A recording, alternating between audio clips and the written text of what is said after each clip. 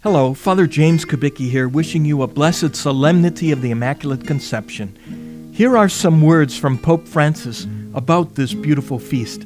The Gospel of St. Luke presents us with Mary, a girl from Nazareth, a small town in Galilee, in the outskirts of the Roman Empire and on the outskirts of Israel as well, a village. Yet the Lord's gaze rested on her, on this little girl from that distant village, on the one he had chosen to be the mother of his Son.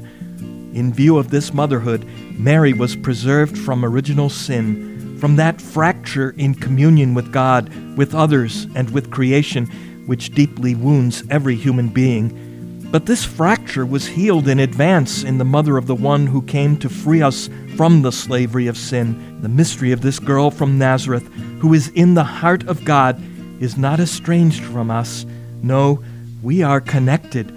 Indeed, God rests his loving gaze on every man and every woman. The Apostle Paul states that God chose us in him before the foundation of the world, that we should be holy and blameless before him.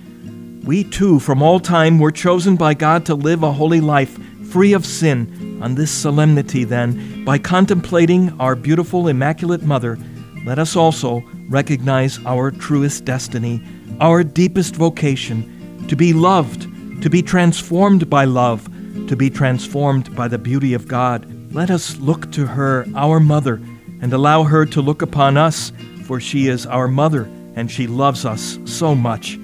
Let us allow ourselves to be watched over by her, so that we may learn how to welcome the tender embrace of her Son, Jesus, an embrace that gives us life, hope, and peace. For more prayer resources,